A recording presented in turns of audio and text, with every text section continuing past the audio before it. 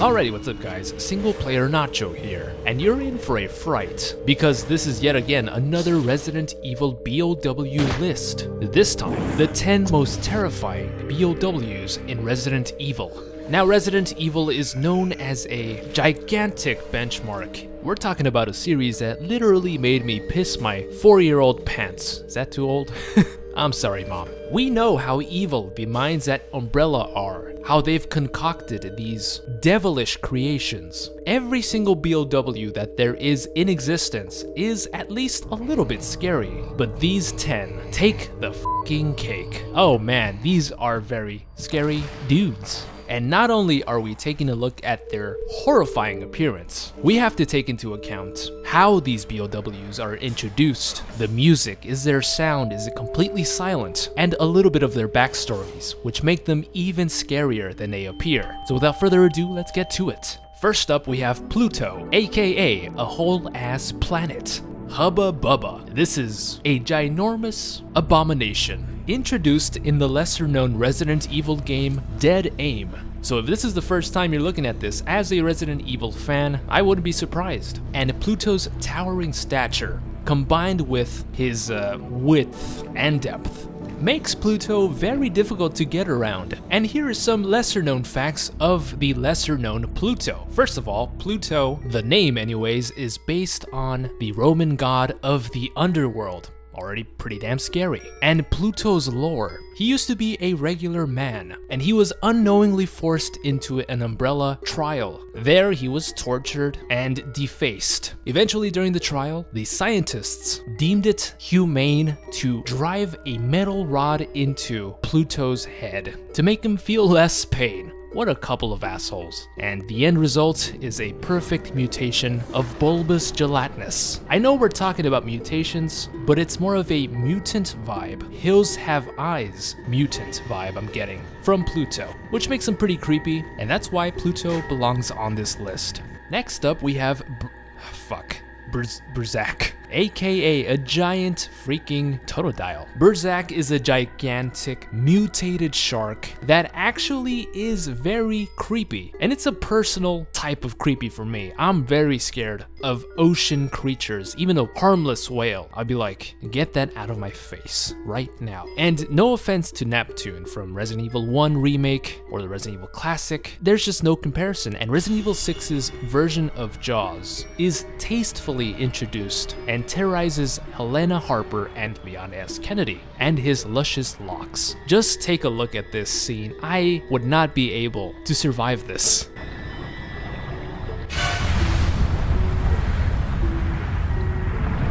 The way BRZAK minimizes both protagonists, it's just insane. Even more insane near is the fact that BRZAK comes from humans. That's right, these guys have a human origin. I guess you can make anything possible if you stick certain things into certain entrances in a laboratory. It's just like, how's that possible? Anyway, even more interesting than that, the purpose for BRZAKs were to act as giant dumpsters. Anything that the family, that nefarious group that created the BRZAK, needed to dump into the ocean, the BRZAK were meant to clean it up. But then I would have to wonder, who cleans up the BRZAK's shit? Where does that go? I don't know. Giant, creepy, haunted face shark man. Very scary and belongs on this list. Next up is the Bandersnatch, aka Walmart Tyrant. That's right, the thing you're looking at, this abomination, is related to the Tyrant series, albeit a very cheaply made one. But these evil corporations, they thought, how can we make a more practical solution than that of the Tyrants that we've already made? Well, there's a concept, the Bandersnatch. Unfortunately, because of the cutting of costs, the Bandersnatch is very flawed, and the flaw begins in its enormous left arm. Now, all these facts make the Bandersnatch seem pretty silly, and I've talked mad shit this entire time. But the entrance of the Bandersnatch in Code Veronica, I think it's pretty damn scary and well done.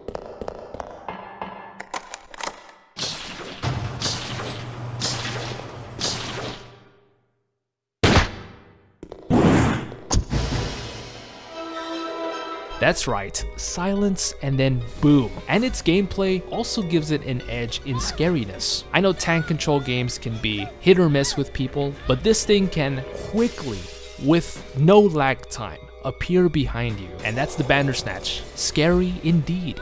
Next up we have the Verdugo, aka Salazar's right hand. I've sent my right hand to dispose of you. Your right hand comes off? Oh, it comes off, Leon, and it does a lot of damage, particularly to your head.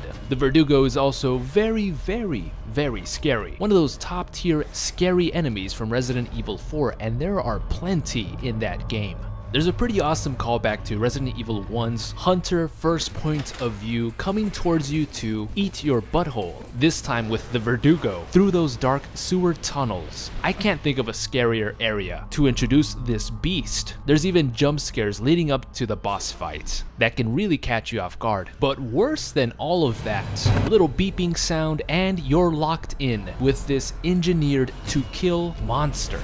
And it is fast. Faster and deadlier than most B.O.Ws. And the situation this creates is a very fucked up one, because if you're low on ammo or health items, you're just supposed to run around and hope for the best, which is a very terrifying proposition. And overall, the Verdugo just blazing speed makes him a very creepy guy. Next up, Graveyard Zombies from Resident Evil 6 and Resident Evil 1 Remake, aka Expired Breadcrumbs. Now, zombies wholeheartedly deserve to be on this list. The basic zombie, we all have a memory about encountering that very first one in the mansion, but the design of graveyard zombies take it to the next level. People like to shit on Resident Evil 6, myself included, a lot, but check this out. Look at the movement of the graveyard zombies. It's straight out of a horror flick, and if the tone of Resident Evil 6 was a little bit different, this would be a complete horror package. They lunge at you with their degrading skin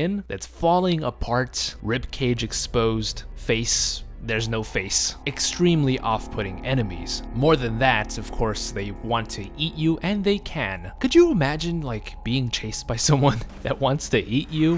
What kind of caveman instincts would that bring up inside you? Screwed up situation overall, and the dozen or so Resident Evil 1 Remake zombies that appear in the graveyard/cemetery also have that edge in creepy design that differentiates themselves from the regular zombies. All in all, graveyard zombies, get out of my lawn. Next up, we have Tyrant 091, aka please get this man into a dentist, hurry, fast. And Tyrant 091, another one of those strange B.O.Ws that came out of Resident Evil Dead Aim.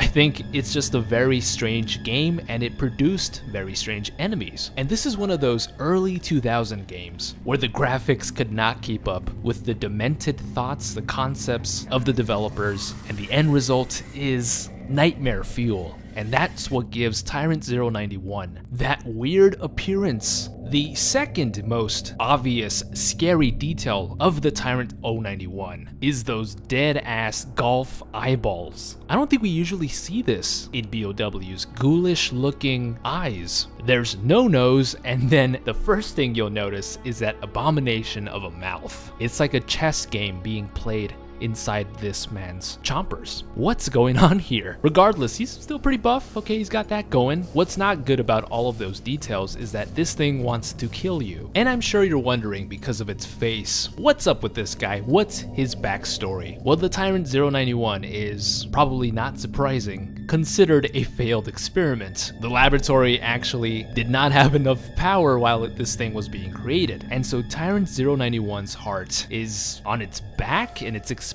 What a great game mechanic to kill this thing. And just like every Resident Evil enemy ever, it has random ass tentacles sprouting out of its body. Tyrant 091, you give me the heebie-jeebies. Here we go, guys, the moment you've all been waiting for. Next up, the Crimson Head, aka Grumpy Pants, I guess.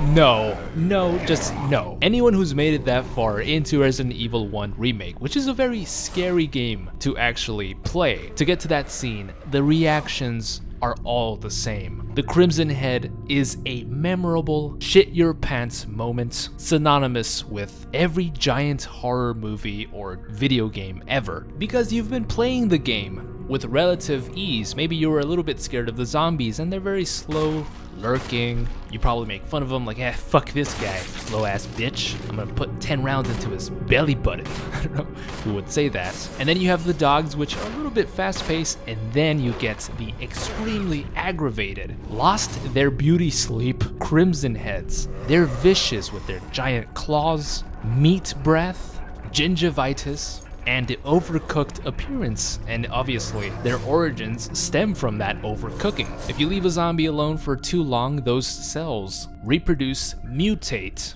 They are crying out for blood and murder. Cute, isn't it? So the Crimson Head is a natural progression from all those chemicals inside of a dead body. Of course, as we know, Crimson Head turns into a liquor. All in all, it would be a crime not to have a Crimson Head on this list. Easily at the top of most people's lists, I would say. But here are the next top 3, in my opinion. Next up, we have the Revenants, aka Torn and Twisted.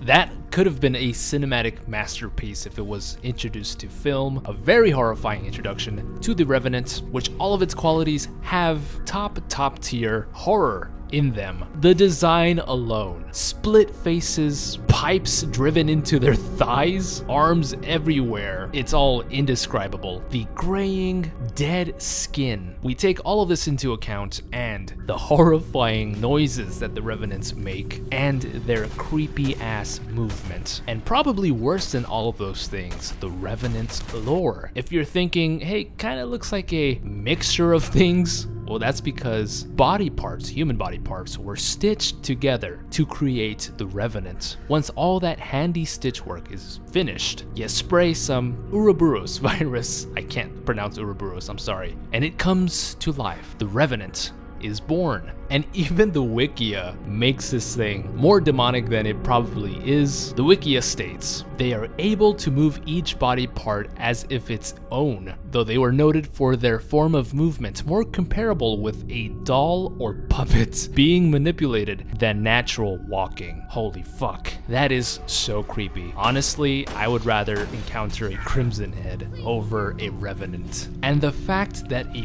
bunch of these were just roaming around same island, the image alone terrifies me. These things just walking around like puppets and dolls freely. Imagine being stuck there by yourself at night, seeing these things just waddle up to you.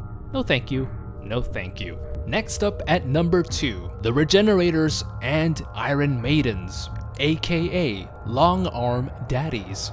Regenerators easily elevate Resident Evil 4's scare factor to a whole other level. You have creepy alien body design, red bulging eyes, sharp teeth, fast movement if you're shit out of luck with ammo. These things start to vibrate and walk around like toddlers towards you, and you'll unlock their gruesome death scene.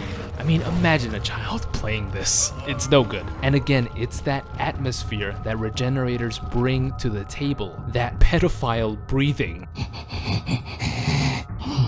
And in a situational sense, again, if you're low on ammo, low on health, you're fucked against these guys. I remember one time I accidentally sold that thermal scope, which is their weak point indicator. That was a pretty stupid 8-year-old thing of me to do.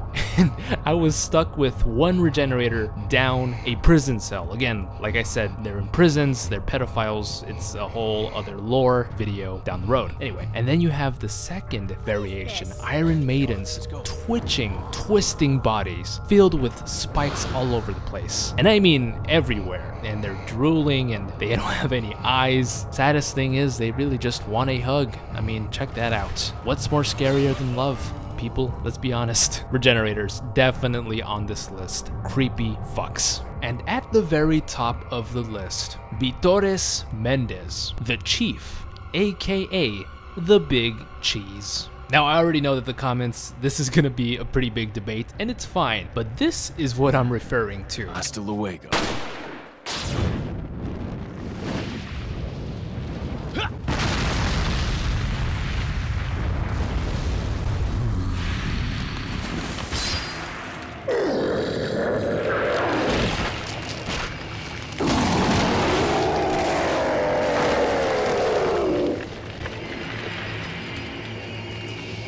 Everyone that I've talked to that has played Resident Evil 4 has gone back to this particular scene that they just cannot get out of their minds, and I have to honestly agree with them. The audio, the visuals, the way the camera works slowly reveals this mutating mess of a creature. The sounds, everything is the perfect formula for piss your pants, baby girl. And we're just talking about 10 terrifying B.O.Ws. This is also very disgusting the way the animators made each of those tentacles splash around with plaga juice. I will never look at seafood the same after BITORES MENDEZ. And the most screwed up thing I think about this entire situation, how the developers just leave you right in front of this guy at the beginning of the boss fight. What the hell, Capcom? The background music is so creepy, along with those large thuds of footsteps from those K-Swiss. Those are actually K-Swiss branded shoes. You didn't know this. You still have this human figure attached to this monster. I think that's what really confuses the mind. Makes you feel like,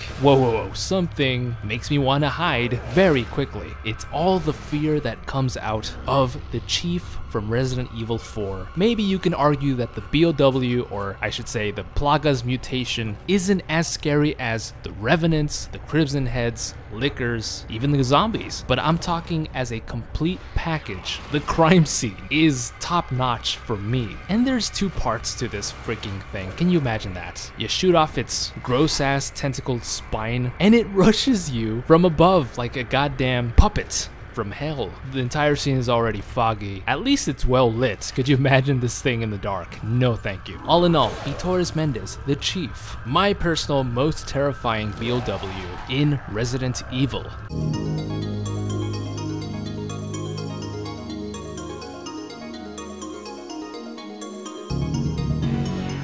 And thank you guys so much for all of the support and for sticking around this long. I hope you enjoyed the video. Be sure to like and subscribe if you did for more horror lists, lore, and mysteries. Comment down below your personal most terrifying B.O.W in Resident Evil. I definitely want to know in the comments and discuss. If you'd like to support the channel any further, there are links in the description. There's a second channel where I play a bunch of random indie horror games and I'm just a dumbass. It's not like it's any different on this channel. Check that out. Subscribe on that. And there's merch. There's a cute sticker, t-shirt, and a sweater. All of these links will be in the description. Again, guys, thank you all so much for all the support. Have an awesome rest of your day. And as always, stay single.